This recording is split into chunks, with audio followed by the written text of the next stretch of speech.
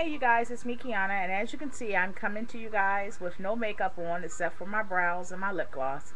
I'm going to do another makeup tutorial for you guys, and this is going to be the opposite of the one yesterday, which was a smoky eye. This is going to be a sexy soft pink look, and I'm going to show you guys how to create this using very little products, very little money, but yet it's going to be very cute.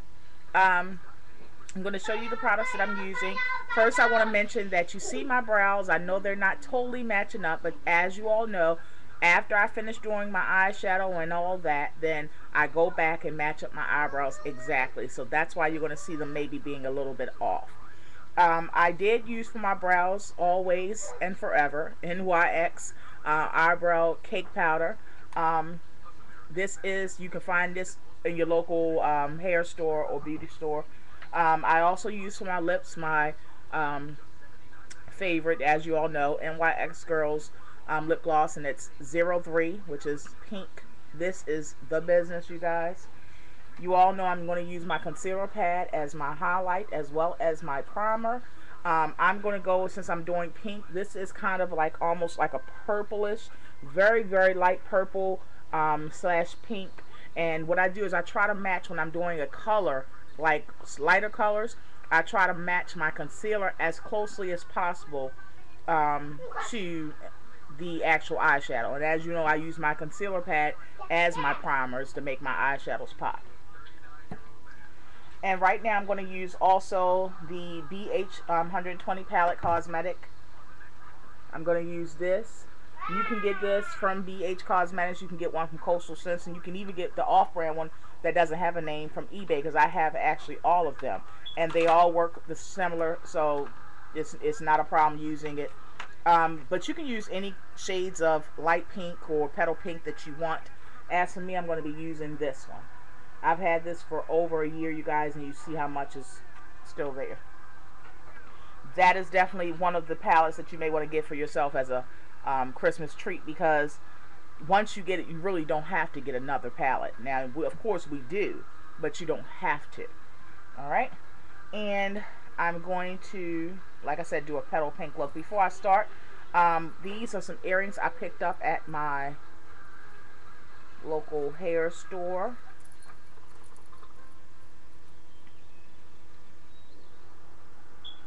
These are $26.99, and these as well. I gotta find the other ones. These are $23.99.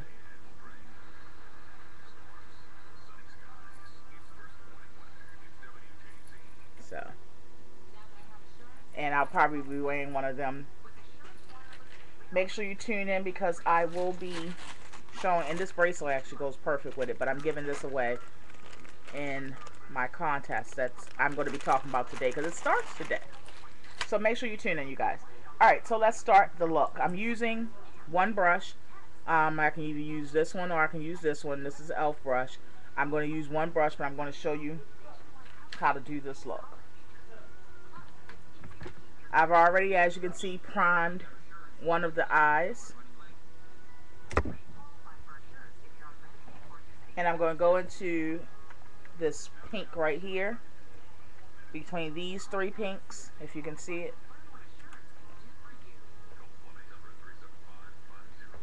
Alright, we're going to go into those, starting with the lightest on the inner V of the eye. And what you want to do is, because you don't want, you want the product to be on the eye more than it is falling out and being wasted, so you're going to pat and not rub.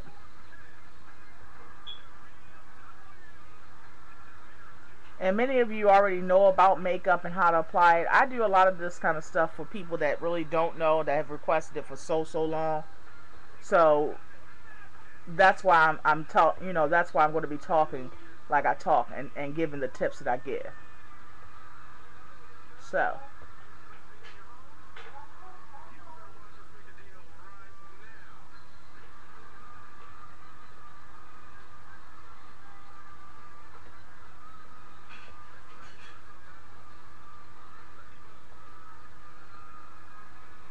What we're doing is we're going to apply that pink by patting it all over the entire lid.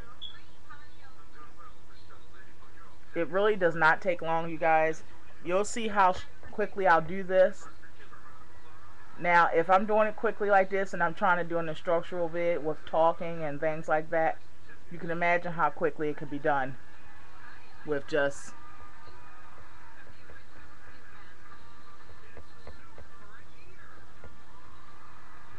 okay. Now we're going to apply the darker pink. And the reason why I started with the lighter pink is because that's going to give me, that's going to be able to give me a, I'm sorry you guys, one second. That's going to be able to give me a transition. That's going to be able to give me, like, basically I'll be able to control the amount that I use. Or the color. I'll be able to control the color more. Okay? And I know it's not showing up on the camera that well, but once we put the black, which I'm about to go into now, I'm going to take the coal black right here. Once I apply that black, it's going to pop more. And also we can go into another pink and add more to it. What you're going to do is just turning your brush sideways. You're going to go on the outer V of your eye. Don't worry about it being perfect, you guys. We're going to create a perfect sharp point. And what you're going to do is you're going to fan inwardly. You're going to stop right here and then turn it again and then use it in another angle. And that's going to start cutting that crease a little more.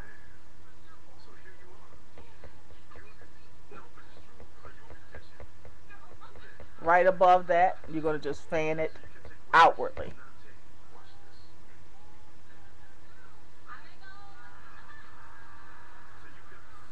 Like so. Now, what I'm going to do is just take my tissue and just roll it around into the brush around into my tissue.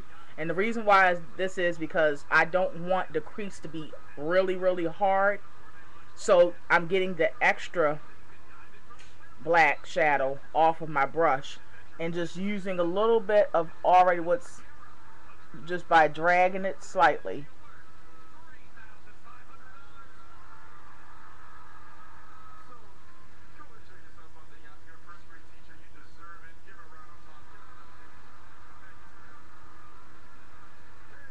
Okay, if you're seeing, we're dragging it from where it already is on the outer V. We're just dragging it towards the inner.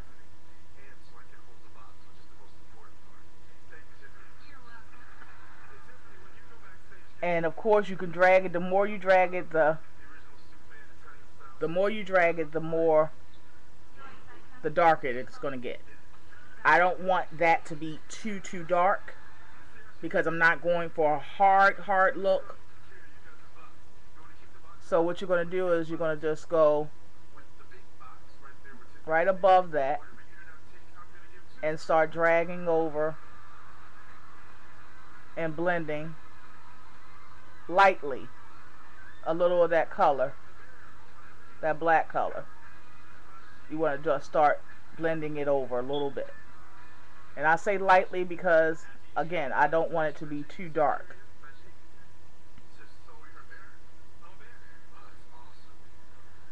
Anywhere you see a line that separates no color and then the black color, if you understand what I'm saying, no color meaning I didn't have any color up here, and then the black, you're going to try to soften that line by just going back and forth like that, like I showed you guys in the yesterday's tutorial.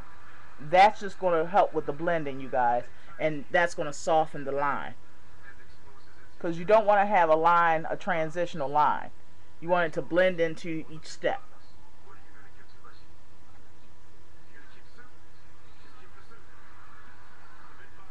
Alright, now I'm going to soften that line right there. by going over it.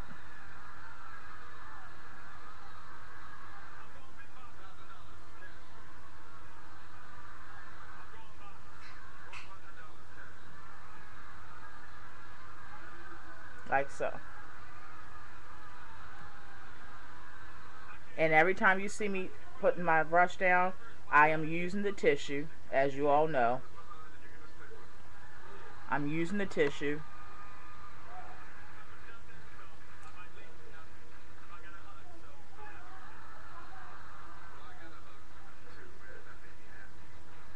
And getting the extra off of my brush. To create that point, you just saw what I did. That creates a sharp look. Alright. Cleaning my brush off again, because we're about to go into the brow bone color. I'm going to use this. This is like a really light beige. Just apply very little on my brush. You don't need a lot. And go directly underneath of your eyebrow. This is your brow bone area. This is your highlight area. You're going to go right on across it, you guys. Like so. Turn your brush on the edge. Now this is when different brushes come into play, you guys. Because they have brushes for creases. They have brushes for your highlight. Angled brushes and all that. But if you know how to work a tool, just like any other tool, you don't have to always use it for what it's made for, if you understand what I'm saying. So it's just simply by turning, I'm just getting a little bit y'all more, it's just simply turning the brush and using it as another extension of my fingers and my hand. That's why I'm you know, it's okay for me to use one brush. This is why I really don't have to use all the brushes I have, because I have several, of course. I have several sets, to be honest. But I stick with one brush because I can work one brush. If you don't know how and you want to be safe, then you could get all of the other brushes. But this is considered a eyeshadow brush. It's labeled as such from e.l.f. And I use this as my go-to brush. So I don't really need the foundation brushes and stuff. In fact, I never use them because I don't really wear foundation. And what I'm doing is I'm just basically I'm spreading that highlight color and I'm working it on down, going back and forth, back and forth. The thing is, once you go down, once you go all the way down, the more you go down, the more you're going to get into that black. So thank you, baby.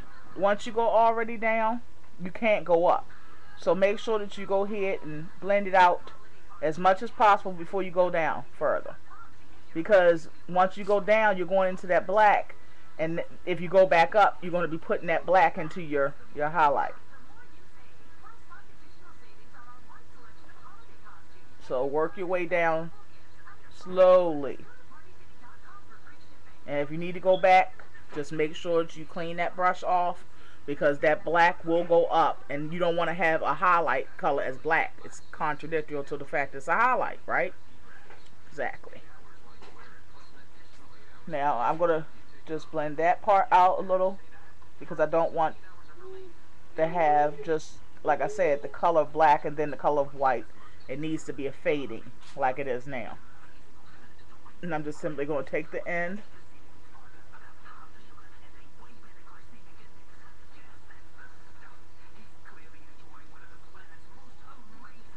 like so.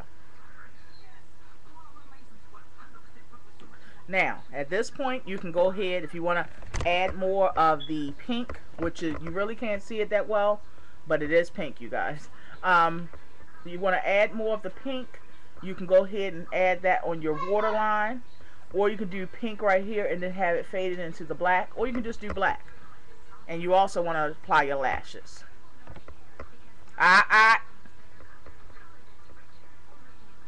what I'm going to do is I'm going to add a little bit of that pink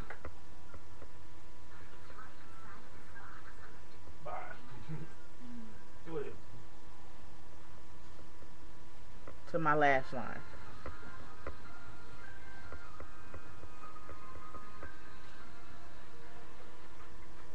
Still using the same brush, you guys. And it's just a little extra something. It's not overpowering. It's just a little extra something.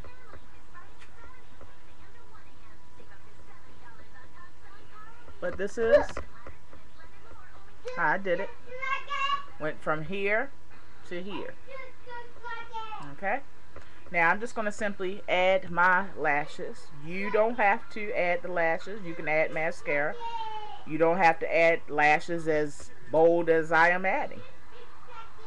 But I'm going to add my lashes. Yeah. And as you all know, I take the end of my brush, go into my hair glue, apply a thin line of it. A thin line.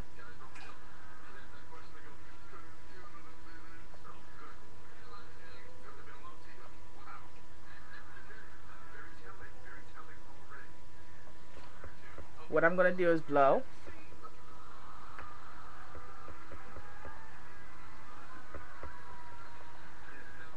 And on my next video, you'll be able to see the entire look, of course.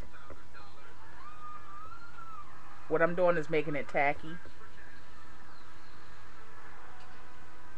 You'll be able to see the entire look because I'm going to finish the other eye off camera because of time. You're just going to apply it to your lash line, ladies and gentlemen, if needed.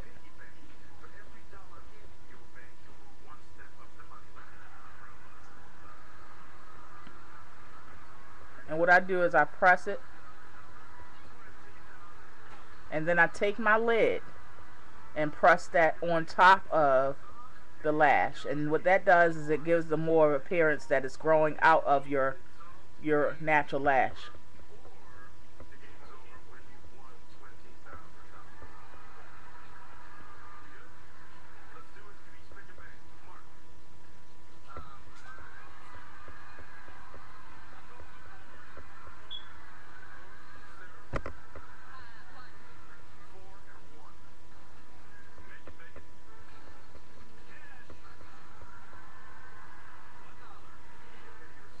And that is it, you guys.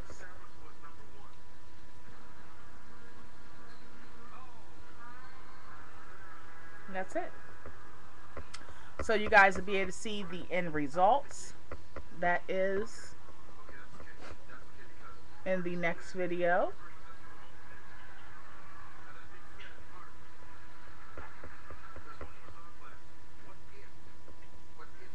Yeah.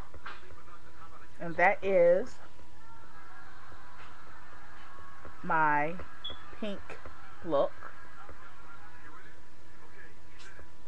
of the day with the mega dramatic lashes. So on that note, you guys, I love you all so much. Make sure you tune into the next video. It's going to be first of all a series that I want to start, so I hope this is helpful to us as ladies. And also the contest starts today, and I'm going to give you all the information. I'm so looking forward to this, you guys. I love the fact that we're doing this. I'm so happy that I am able to do this for you guys as a thank you. And yeah, the value of the prize package is about $400, you guys. And don't forget, I'm also giving a package for my commenters as well, so people that don't want to do videos or whatever. But the big package is about $400. So, alright, you guys, I love you all so much. Make sure you tune in. Be blessed.